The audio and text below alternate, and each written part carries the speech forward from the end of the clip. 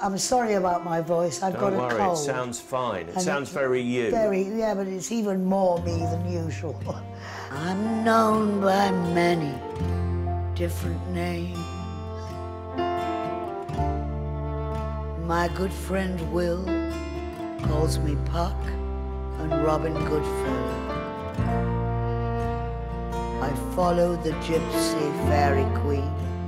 I've been making beautiful records for a long time, but this is the first time that I've got reviews like this.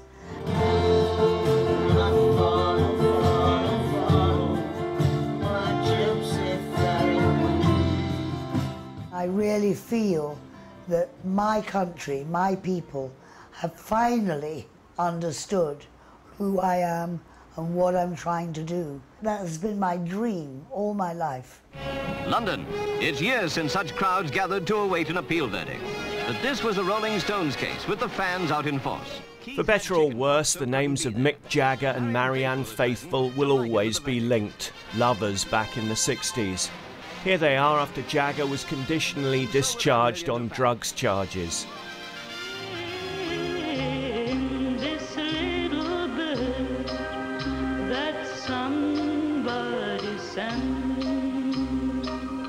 You said something very interesting recently. I was too pretty to be left alone. Yeah. What did you mean by that? Well, I think that happens to all pretty girls, you know.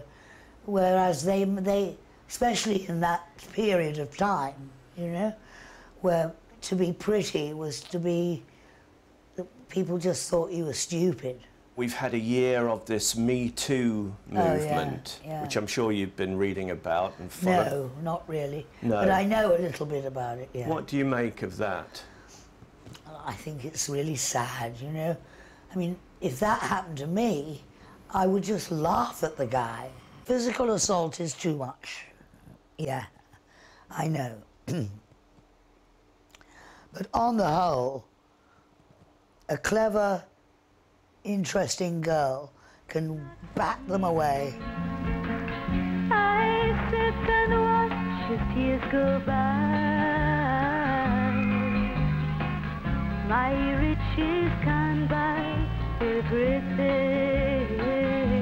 Jagger and Keith Richards wrote As Tears Go By for Faithfull, a pop star in her own right even then. In terms of the swinging 60s and its successes, she's adamant that anything she was involved with was with her consent.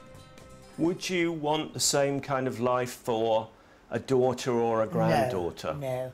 I have the most beautiful granddaughter, and I hope she gets to lead the life I would have liked to lead.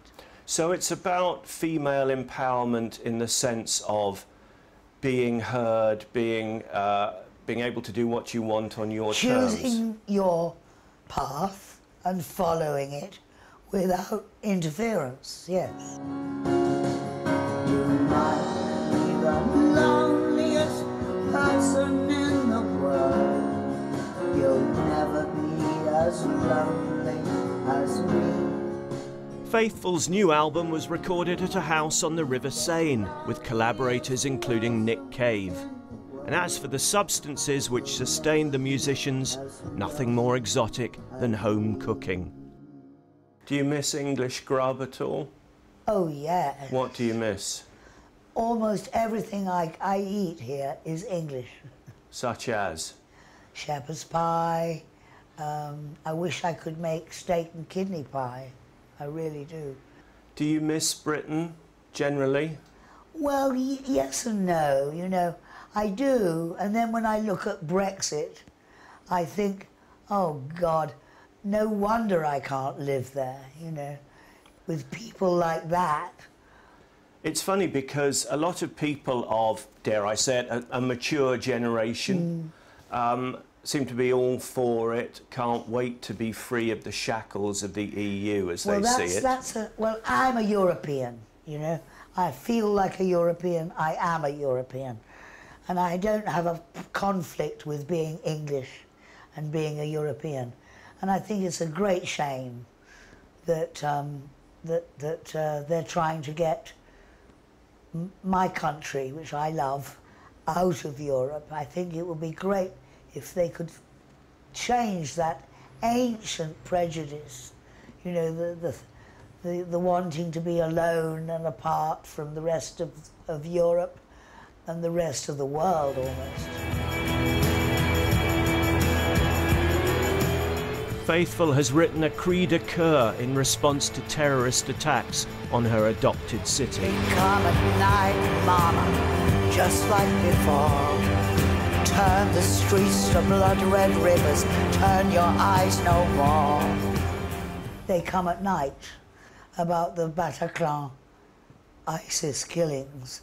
I wrote that very night, right away. I was so outraged, you know. And you performed a song at the Bataclan, I think. Yeah, I was honoured to do so. They just finished wiping the blood off the walls, actually.